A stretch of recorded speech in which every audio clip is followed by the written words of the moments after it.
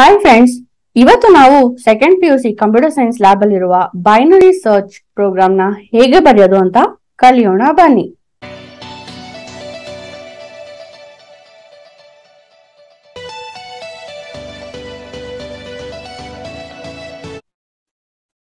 Problem statement ಈ ರೀತಿ ಇದೆ.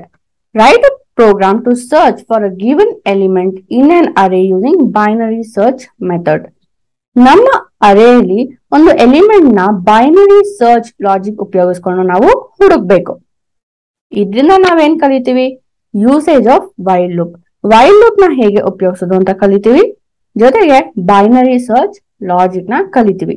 ಸರ್ಚಿಂಗ್ ಅಲ್ಲಿ ಕೂಡ ಹಲವಾರು ಮೆಥಡ್ಸ್ ಇದೆ. ಅದರಲ್ಲಿ ಒನ್ ಆಫ್ ದ ಅಲ್ಗಾರಿಥಮ್ ಅಂದ್ರೆ ಬೈನರಿ ಸರ್ಚ್ ಅಲ್ಗಾರಿಥಮ್. ಈ ಬೈನರಿ ಸರ್ಚ್ ಅಲ್ಗಾರಿಥಮ್ ಅನ್ನೋದು ನಿಮ್ಗೆ ನಿಮ್ ಕೆರಿಯರ್ ಅಲ್ಲಿ ತುಂಬಾನೇ ಇಂಪಾರ್ಟೆಂಟ್ ಆಗುತ್ತೆ.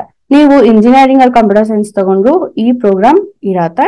ಜೊತೆಗೆ ನೀವು ಕಂಪನಿಯಲ್ಲಿ ಇಂಟರ್ವ್ಯೂಸ್ ಅಟೆಂಡ್ ಮಾಡ್ಬೇಕು ಅನ್ನೋ ಈ ಪ್ರೋಗ್ರಾಮ್ ನ ಲಾಜಿಕ್ ನ ಕೇಳ್ತಾರೆ. ಸೊ ನೀವು ಇಲ್ಲೇ ಅರ್ಥ ಮಾಡ್ಕೊಂಡ್ರೆ ನಿಮ್ಗೆ ಫ್ಯೂಚರ್ ಅಲ್ಲಿ ಹೆಲ್ಪ್ ಆಗತ್ತೆ. ಬನ್ನಿ ಪ್ರೋಗ್ರಾಮ್ ಹೇಗ್ ಬರೆಯೋದು ಅಂತ ನೋಡೋಣ. ಇಲ್ಲಿ ನಾನು C++ ಶೆಲ್ ಅನ್ನೋ ಒಂದು ಆನ್ಲೈನ್ ಎಡಿಟರ್ ನ ಉಪಯೋಗಿಸ್ತಾ ಇದೀನಿ. ನಿಮ್ಮ ಕಾಲೇಜಲ್ಲಿ ನೀವು ಟರ್ಬೋಸಿ ಅನ್ನೋ ಒಂದು ಅಪ್ಲಿಕೇಶನ್ ನ ಉಪಯೋಗಿಸ್ತಿರ್ಬೋದು. ಸೊ ಪ್ರೋಗ್ರಾಮ್ ಅಲ್ಲಿ ಏನೋ ಡಿಫ್ರೆನ್ಸ್ ಇರಲ್ಲ, ನೀವು ಅದನ್ನ ಜ್ಞಾಪಕ ಇಟ್ಕೊಬೇಕು. ಈಗ ಈ ಬೈನರಿ ಸರ್ಚ್ ಯಾವಾಗ್ಲೂ ಹೇಗ್ ವರ್ಕ್ ಆಗತ್ತೆ ಅಂದ್ರೆ, ಅದು ಯಾವಾಗ್ಲೂ ಅಸೆಂಡಿಂಗ್ ಆರ್ಡರ್ ಅಲ್ಲಿ ಇರುವಂತ ಅರೇ ಎಲಿಮೆಂಟ್ಸ್ ಮೇಲೆ ಮಾತ್ರನೇ ವರ್ಕ್ ಆಗೋದು. ಅಂದ್ರೆ ನಿಮ್ಮ ಅರೇಯಲ್ಲಿ ಎಲಿಮೆಂಟ್ಸ್ ಯಾವಾಗ್ಲೂ ಅಸೆಂಡಿಂಗ್ ಆರ್ಡರ್ ಅಲ್ಲಿ ಇರ್ಬೇಕು. ಆಗ ಬೈನರಿ ಸರ್ಚ್ ಲಾಜಿಕ್ ಹೆಲ್ಪ್ ಆಗತ್ತೆ. ಸೊ ನೀವು ಇನ್ಪುಟ್ ಕೊಡ್ಬೇಕಾದ್ರೆ ನಿಮ್ಮ ಅರೇಲಿ ಎಲಿಮೆಂಟ್ಸ್ ಯಾವಾಗ್ಲೂ ಸಾರ್ಟೆಡ್ ಆಗಿರ್ಬೇಕು. ಅಂದ್ರೆ 10, 20, 30, 40 ಇದೇ ರೀತಿ ಇರ್ಬೇಕು.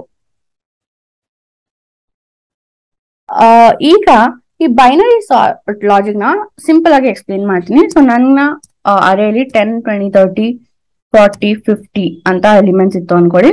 ನನ್ನ ಸರ್ಚ್ ಎಲಿಮೆಂಟ್ 20 ಅಂತ ಅನ್ಕೊಳ್ಳಿ.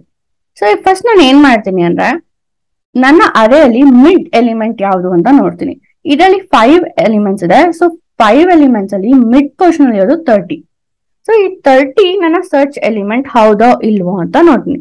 ಈಗ ನನ್ನ ಸರ್ಚ್ ಎಲಿಮೆಂಟ್ 20 ಆಗಿರೋದ್ರಿಂದ ಇಲ್ಲಿ 30 ಸರ್ಚ್ ಎಲಿಮೆಂಟ್ ಅಲ್ಲ, ಬಟ್ 30ಗಿಂತ ದೊಡ್ಡದಾಗಿದ್ಯಾ ಚಿಕ್ಕದಾಗಿದ್ಯಾ ಅಂತ ನೋಡ್ತೀನಿ.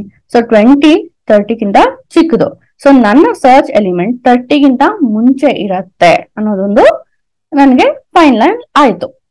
ಸೊ ಈಗ ನಾ ಏನ್ ಮಾಡ್ತೀನಿ, ಈ ಕಡೆಯಿಂದ ಈ 30, 40, 50 ನ ಕನ್ಸಿಡರೇ ಮಾಡೋದಿಲ್ಲ. ಬರೀ 10 ಮತ್ತೆ 20 ನನ್ನ ಎಲಿಮೆಂಟ್ ನ ಹುಡುಕ್ತೀನಿ. ಸೊ ಈ ರೀತಿ ಯಾವಾಗ್ಲೂ ಮಿಡ್ ಪೋರ್ಷನ್ ಅಲ್ಲಿರೋ ಎಲಿಮೆಂಟ್ಸ್ ನ ತಗೊಂಡು ಅದು ನಮ್ಮ ಸರ್ಚ್ ಎಲಿಮೆಂಟ್ ಹೌದೋ ಇಲ್ವೋ ಅಂತ ಚೆಕ್ ಮಾಡೋದೇನೆ ಬೈನರಿ ಸರ್ಚ್. ಸೊ ಇದಕ್ಕೆ ನಾವಿವಾಗ ಪ್ರೋಗ್ರಾಮ್ ನ ಬರೆಯೋದಕ್ಕೆ ಶುರು ಮಾಡೋಣ. ಮೊದಲನೇದು ನಮಗೆ ಬೇಕಾಗಿರುವಂತ ಹೆಡರ್ಸ್ ನ ಡಿಫೈನ್ ಮಾಡೋದು. ಸೊ ನನ್ಗೆ ಇಲ್ಲಿ IO ಸ್ಟ್ರೀಮ್ ಹೆಡರ್ ಇದ್ರೆ ಸಾಕು. IO ಸ್ಟ್ರೀಮ್ .h ನೀವು ಯೂಸ್ ಮಾಡ್ಕೋಬಹುದು. ಯೂಸಿಂಗ್ ನೇಮ್ ಸ್ಪೇಸ್ std ಇದು optional statement. Next define class binary with private variables and public functions. Class binary semicolon close ಮಾಡ್ಬೇಕು ಇಲ್ಲಿ. ಸೊ ಪ್ರೈವೇಟ್ ಸೆಕ್ಷನ್ ಅಲ್ಲಿ ನನಗೆ ವೇರಿಯೇಬಲ್ಸ್ ಬೇಕು. ಸೊ ಇನ್ a of 50 ಒಂದು ಅರೇ, ಮತ್ತೆ ಅರೇ ಸೈಜ್ ಬೇಕು, ಮತ್ತೆ ನನ್ನ ಸರ್ಚ್ ಎಲಿಮೆಂಟ್ ಬೇಕು, ಮತ್ತೆ ಅದು ಯಾವ ಪೊಸಿಷನ್ ಅಲ್ಲಿ ಇದೆ ಅಂತ ಹೇಳೋದಕ್ಕೆ ಒಂದು ವೇರಿಯೇಬಲ್ POS ಅಂತ ಕೊಡ್ತೀನಿ.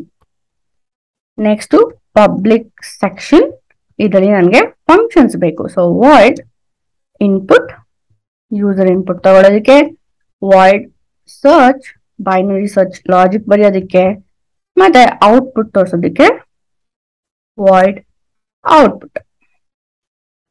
ಈ 3 ಫಂಕ್ಷನ್ಸ್ ಬೇಕು. Next define input function to get user input. ಈಗ ನಾವು ಯೂಸರ್ ಇನ್ಪುಟ್ ನ ತಗೊಳ್ಳೋಣ. ಸೊ ಅದಕ್ಕೆ ವಾಯ್ಡ್ ಬೈನರಿ 2 ಇನ್ಪುಟ್. ಫಸ್ಟ್ ನಮ್ಗೆ ಸೈಜ್ ಬೇಕು. ಎಂಟರ್ ದ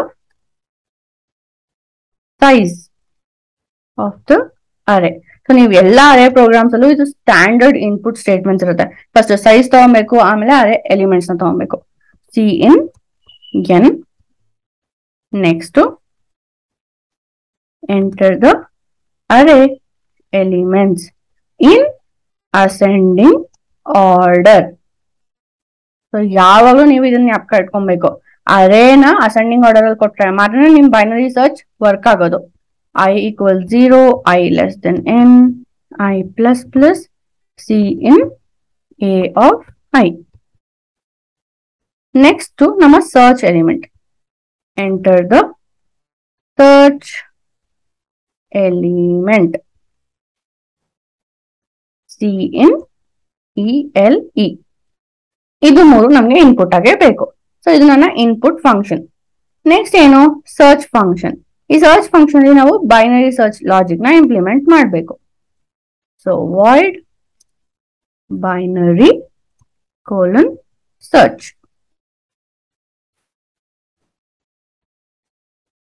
ಇಲ್ಲಿ ನಮಗೆ ಕೆಲವೊಂದು ವೇರಿಯಬಲ್ಸ್ ಬೇಕು. ಅದ್ಯಾವುದು ಇಂಟ್ ಲೋ ಮಿಡ್ ಹೈ. ಯಾಕಂದ್ರೆ ನಾನು ಅರೇನ ಡಿವೈಡ್ ಮಾಡ್ತೀನಿ, ಮಿಡ್ ಪಾಯಿಂಟ್ ಯಾವುದು, ಲೋ ಪಾಯಿಂಟ್ ಯಾವುದು, ಹೈ ಪಾಯಿಂಟ್ ಯಾವುದು ಅಂತ. ಇಲ್ಲಿ ಹಾಗೆ ನೀವು ಲೋ ಈಕ್ವಲ್ 0 ಅಂತ ಇನಿಷಿಯಲೈಸ್ ಮಾಡ್ಬೋದು. ಲೋ ಯಾವಾಗಲೂ 0th ಪೊಸಿಷನ್ ಇಂದ ಶುರು ಆಗುತ್ತೆ. ಹಾಗೆ high equals n-1.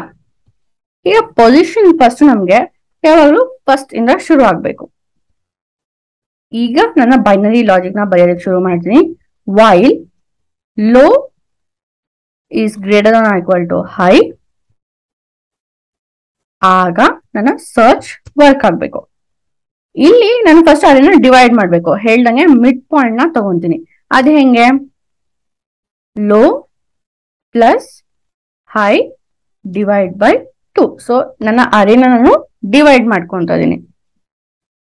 If element equals A of mid ಅಂದ್ರೆ ನನ್ನ ಸರ್ಚ್ ಎಲಿಮೆಂಟ್ ಆ ಮಿಡಲ್ ಎಲಿಮೆಂಟ್, ಇವಾಗ ನನ್ನ ಸರ್ಚ್ ಎಲಿಮೆಂಟ್ 30 ಆಗಿತ್ತು ಅಂದ್ರೆ ಅದನ್ನ ಮಿಡಲ್ ಎಲಿಮೆಂಟ್ ಆಗಿರತ್ತೆ. ಸೊ ನಂಗೆ ನನ್ನ ಸರ್ಚ್ ಎಲಿಮೆಂಟ್ ಸಿಕ್ಬಿಡ್ತು ಅಂತಾನೆ ಅರ್ಥ.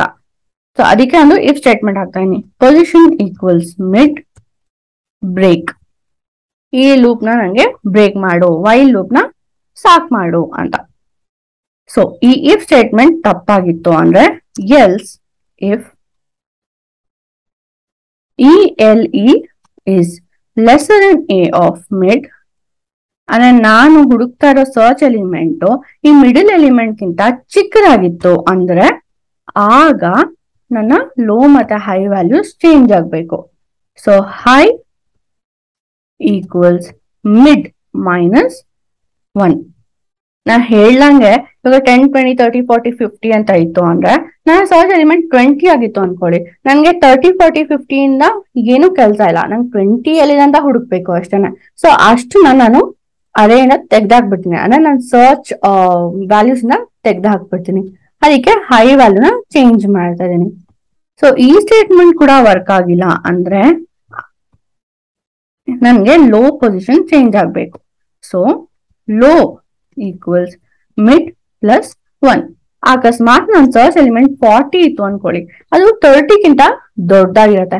ಅವಾಗ ನಂದು ಲೋ ಪೊಸಿಷನ್ 30 ಶುರು ಆಗ್ಬೇಕು. ಸೊ 10, 20, 30 ನಾನು ಸ್ಕಿಪ್ ಮಾಡ್ತೀನಿ, ಬರೀ 40, 50 ಅಲ್ಲಿ ಹುಡುಕ್ತಾ ಹೋಗ್ತೀನಿ. ಅದಕ್ಕೆ ಲೋ ಪೊಸಿಷನ್ ನಾವು ಚೇಂಜ್ ಮಾಡ್ತಾ ಇರೋದು. ಈ ವೈಲ್ ಲೂಪ್ ಏನಿದೆ ಇದೇನೆ ಬೈನರಿ ಸರ್ಚ್ ಲಾಜಿಕ್. ನೀವು ಯಾವುದೇ ಪ್ರೋಗ್ರಾಮಿಂಗ್ ಲ್ಯಾಂಗ್ವೇಜ್ ಅಲ್ಲಿ ಬರೋದು ಈ ಲಾಜಿಕ್ ಸೇಮ್ ಆಗೇ ಇರತ್ತೆ. C++ ಇರ್ಬೋದು, ಜಾವಾ ಇರ್ಬೋದು, ಸಿ ಇರ್ಬೋದು, C# ಇರ್ಬೋದು, ಪೈಥಾನ್ ಇರ್ಬೋದು, ಎಲ್ಲದರಲ್ಲೂ ಈ ಲಾಜಿಕ್ ಸೇಮ್ ಆಗೇ ಇರತ್ತೆ. ಸಿಂಟ್ಯಾಕ್ಸ್ ಅಲ್ಲಿ ಚೂರು ಪಾರು ವ್ಯತ್ಯಾಸ ಇರತ್ತೆ. ಸೊ ಈ ಲಾಜಿಕ್ ನ ನೀವು ಚೆನ್ನಾಗಿ ಅರ್ಥ ಮಾಡ್ಕೊಬೇಕು. ಇದು ನನ್ನ ಬೈನರಿ ಸರ್ಚ್ ಲಾಜಿಕ್ ಆಯ್ತು. ನೆಕ್ಸ್ಟ್ ಔಟ್ಪುಟ್ ಫಂಕ್ಷನ್ ನ ಬರಿಬೇಕು. So void binary output. ಇಲ್ಲಿ ನಾನು ಅರೇ ಎಲಿಮೆಂಟ್ಸ್ ನ ಡಿಸ್ಪ್ಲೇ ಮಾಡಬೇಕು. So if position is greater than 0 ಆಗ ನನಗೆ ಎಲಿಮೆಂಟ್ ಸಿಕ್ಕಿದೆ ಅಂತ ಅರ್ಥ. Greater than R equal to 0 ಯಾಕಂದ್ರೆ 0th ಪೊಸಿಷನ್ ಅಲ್ಲೂ ಇರ್ಬೋದಲ್ವಾ. C out ELE is present at position ಯಾವುದು POS +1. ಯಾಕಂದ್ರೆ ನಮ್ಮ ಅರೇ ಯಾವಾಗ್ಲೂ 0th ಪೊಸಿಷನ್ ಅಲ್ಲಿ ಶುರು ಆಗುತ್ತಲ್ವಾ. ಸೊ ನಾವು ಡಿಸ್ಪ್ಲೇ ಮಾಡ್ಬೇಕಾದ್ರೆ +1 ಅಂತ ಕೊಡ್ಬೋದು. ಎಲ್ಸ್. ಇಲ್ಲಿ ಲಾ ಬೇಸಿಸ್ ಏನು ಬೇಕಾಗಲ್ಲ, ಯಾಕಂದ್ರೆ ಒಂದೇ ಸ್ಟೇಟ್ಮೆಂಟ್ ಇದೆ. Else C out ELE is not found. ಇದು ನನ್ನ ಔಟ್ಪುಟ್ ಫಂಕ್ಷನ್. ನೆಕ್ಸ್ಟ್ ನಾನು ಮೇನ್ ಫಂಕ್ಷನ್ ಡಿಫೈನ್ ಮಾಡೋದು. ಸೊ ಇಂಟ್ ಮೇನ್, ಒಂದು ಆಬ್ಜೆಕ್ಟ್ ನ ಕ್ರಿಯೇಟ್ ಮಾಡೋಣ. Binary B dot input, B dot search, B dot output. ಎಲ್ಲ ಫಂಕ್ಷನ್ ಕಾಲ್ ಮಾಡ್ತಾ ಇದೀನಿ. ಈಗ ನನ್ನ ಪ್ರೋಗ್ರಾಮ್ ನ ರನ್ ಮಾಡ್ತೀನಿ. ಸೊ ಎರರ್ ಬಂತು. ಸೊ ಏನು ಒಂದು ಸೆಮಿಕೋಲನ್ ನ ಮಿಸ್ ಮಾಡಿದೀನಿ. ಸೊ ಇಲ್ಲಿ ಸೆಮಿಕೋಲನ್ ಹಾಕಿಲ್ಲ. ಸೊ ಅದನ್ನ ರನ್ ಮಾಡ್ತೀನಿ. ಓಕೆ, ನಾನು ಫಾರ್ ಲೂಪ್ ಅಲ್ಲಿ ಐ ಉಪಯೋಗಿಸಿದೀನಿ, ಆದ್ರೆ ಅದನ್ನ ಇಲ್ಲಿ ಡಿಕ್ಲೇರ್ ಮಾಡಿಲ್ಲ. ಸೊ ಕಾಮ ಐ. ಸೊ ಈ ರೀತಿ ಚಿಕ್ಕ ಬಿಡ ಕಂಪೈಲೇಷನ್ ಎರರ್ಸ್ ಬಂದ್ರೆ ನೀವು ಅದನ್ನ ಹೇಗೆ ಫಿಕ್ಸ್ ಮಾಡೋದು ಅಂತಾನು ತಿಳ್ಕೊಂಡಿರ್ಬೇಕು. ಈಗ ನನ್ನ ಪ್ರೋಗ್ರಾಮ್ ರನ್ ಆಯ್ತು. So enter the size of the array 7. Enter the elements in the ascending order 10, 20, 30, 40, 50, 60, 70. Enter the search element 20 ಅಂತ ಕೊಡ್ತೀನಿ. ಸೊ ಏನ್ ಮಾಡುತ್ತೆ, ಫಸ್ಟ್ ಇದು ಮಿಡಲ್ ಪೊಸಿಷನ್ ಯಾವ್ದು 40. ಸೊ 40 ಹೌದೋ ಅಲ್ವಾ ಚೆಕ್ ಮಾಡುತ್ತೆ. ಇಲ್ಲ, ನಮ್ಮ ಸರ್ಚ್ ಎಲಿಮೆಂಟ್ 20 ಇರೋದ್ರಿಂದ ಈ 40, 50, 60, 70 ನ ಇಗ್ನೋರ್ ಮಾಡುತ್ತೆ. ನೆಕ್ಸ್ಟ್ 10, 20, 30 ಅಲ್ಲಿ ಮಿಡಲ್ ಪೊಸಿಷನ್ ಯಾವ್ದು ಚೆಕ್ ಮಾಡುತ್ತೆ. ಮಿಡಲ್ ಪೊಸಿಷನ್ 20 ಇರತ್ತೆ. ಸೊ 20 ನಮ್ಮ ಸರ್ಚ್ ಎಲಿಮೆಂಟ್ ಹೌದು ಅನ್ನೋದ್ರಿಂದ ನಮ್ಗೆ ನಮ್ಮ ಎಲಿಮೆಂಟ್ ಸಿಕ್ತು ಅಂತ ಹೇಳತ್ತೆ. So 20 is present at position 2. Correct ಅಲ್ವಾ? ಇದು ಫಸ್ಟ್ ಪೊಸಿಷನ್, ಇದು ಸೆಕೆಂಡ್ ಪೊಸಿಷನ್. ಸೊ ನಮ್ಮ ಸರ್ಚ್ ಲಾಜಿಕ್ ಕರೆಕ್ಟ್ ಆಗಿ ವರ್ಕ್ ಆಗ್ತದೆ. ನೀವು ಈ ರೀತಿ ಡಿಫ್ರೆಂಟ್ ಇನ್ಪುಟ್ಸ್ ನ ಕೊಟ್ಟು ನಿಮ್ಮ ಸರ್ಚ್ ಲಾಜಿಕ್ ಕರೆಕ್ಟ್ ಆಗಿ ವರ್ಕ್ ಆಗ್ತಿದ್ಯಾ ಅಂತ ಚೆಕ್ ಮಾಡ್ಕೋಬಹುದು. ಈ ಪ್ರೋಗ್ರಾಮ್ ಅಲ್ಲಿ ನಿಮ್ಗೆ ಏನಾದ್ರು ಡೌಟ್ಸ್ ಇದ್ರೆ ನಮ್ಮ ಕಮೆಂಟ್ಸ್ ಮೂಲಕ ನೀವು ತಿಳಿಸಬಹುದು. ಈ ವಿಡಿಯೋ ನಿಮ್ಗೆ ಇಷ್ಟ ಆಗಿದ್ರೆ ಲೈಕ್ ಮಾಡಿ, ಹಾಗೆ ನಿಮ್ಮೆಲ್ಲಾ ಫ್ರೆಂಡ್ಸ್ ಜೊತೆಗೆ ಶೇರ್ ಮಾಡಿ. ನೀವು ನಮ್ಮ ವೆಬ್ಸೈಟ್ Kaliyona.com ನ ವಿಸಿಟ್ ಮಾಡಿದ್ರೆ ಇಲ್ಲಿ ನಿಮ್ಗೆ second PUC Kannada science program ಜೊತೆಗೆ ಹಲವಾರು courses, Java script, CSS, HTML, Java, SQL ಈ ತರ ಕೋರ್ಸಸ್ ಗಳು ಅವೈಲಬಲ್ ಇದೆ.